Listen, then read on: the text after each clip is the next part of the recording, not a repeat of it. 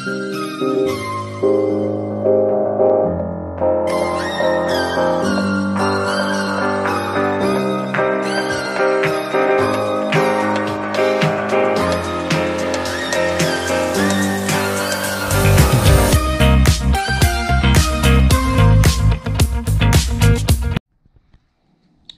guys, so we're going to start with the basics. These are some of the basic things that I like to use when I go surf fishing. We got a pyramid weight, 3 ounce. These are some pompano floats. If I'm pompano fishing, I like to use a 2-aught Mustang circle hook ultra point.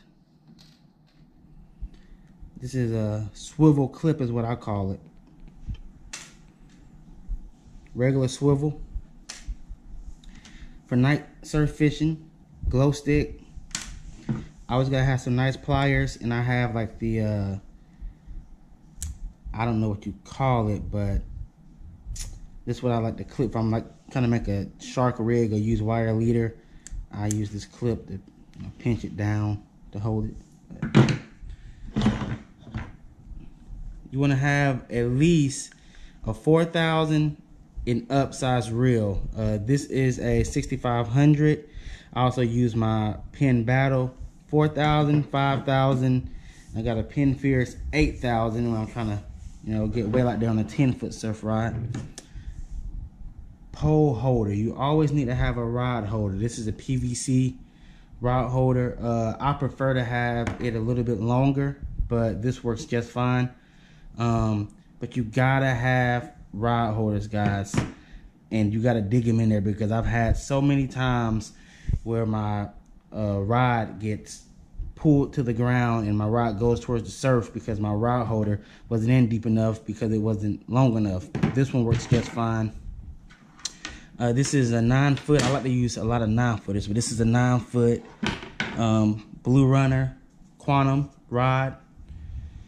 Medium heavy, and a 15 to 25 pound line weight on this rod, but you can go from anywhere from 9-foot to 14-foot. I got a 10-foot I like to use too, but I like a 9-footer because it's light. I can like to hold it. It's nice when I cast out, and it works really good, and I catch some nice sized fish on the beach. So I'm gonna show you how to tie a couple of quick knots, and yep, that'll be the video. And I talk about some other things in my video, but let's get started. All right, guys. So this here is my 20-pound monofilament leader. I always start by tying my swivel clip at the bottom,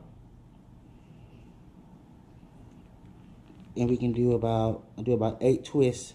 You twist it about 8 times. Like so.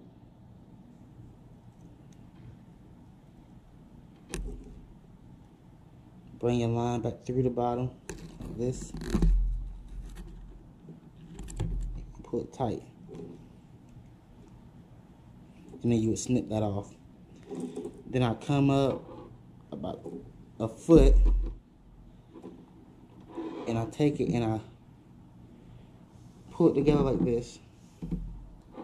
Take my 2 fingers, go around the 2 fingers, pull it like this, and then I go through once, and then I do it again and go through twice. And this right here is to put your hook on. So you would take it and pinch it like this, and then you will slide your hook through. If I can get it pinched like that, the hook, pull it, and then you go, use your hook and go between the 2 lines like this, and bam. And I do 2 of those. And then for like the pompano float, and I love to use circle hooks on the beach, guys. for the floats.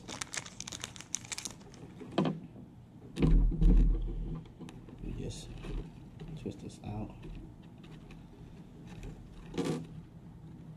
And you want to try to get this point right here as tight as you can so you can bite it with your teeth to make it sharper. I bit it. You can see that. And then you stick your float through first. I don't like to use beads. Stick your float through first. And then you go right back through like so with the hook. Bam. And that float comes to the bottom. That's pompano fishing. This float keeps that bait up. It'll keep it floating. You got your shrimp or whatever on there, and to keep that off the ground, to be floating, to make it look like it's just, you know, swimming naturally. I like to use sand fleas, cut mullet, and fresh peeled shrimp. A lot of people like to leave the shell on. Peel that shrimp. If it's big, break it in half. And I can't tell you that works, guys. So then this little clip right here, it's my swivel clip, and this is what I got to put my hook on. I mean, not my hook, sorry, my weight.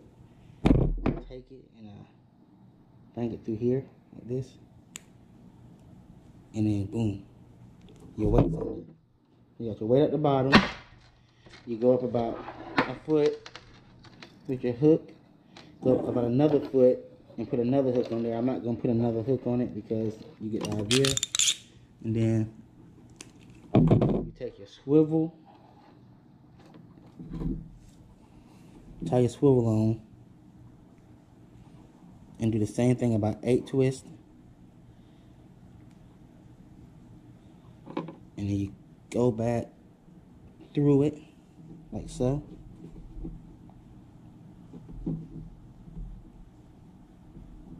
I can get it in there. There we go. And you just pull it. Crap. And then you just pull it tight like that.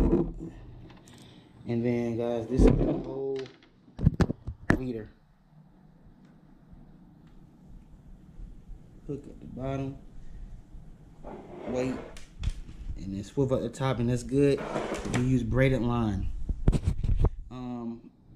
Since I have monofilament on here, I just go straight to the line. I don't put a swivel, I don't put a leader on it. I just tie everything to the line. That's what monofilament is good. Braid is good too, you know. Get a better cast with braid. Cast farthest. Doesn't really break hard on rocks or whatever, so that's why braid is good. 20 pound, 50 yards. You want a beach cart as well too, guys. You gotta get your beach cart because it is not fun to pull a cooler if you ain't got a beach cart or carry that cooler. If you're pulling it on just like a wagon, you need a beach cart with the beach tires on it to pull that thing on the surf, because I'm telling you, it is a pain in the butt to do that. So, you know, glow sticks at night.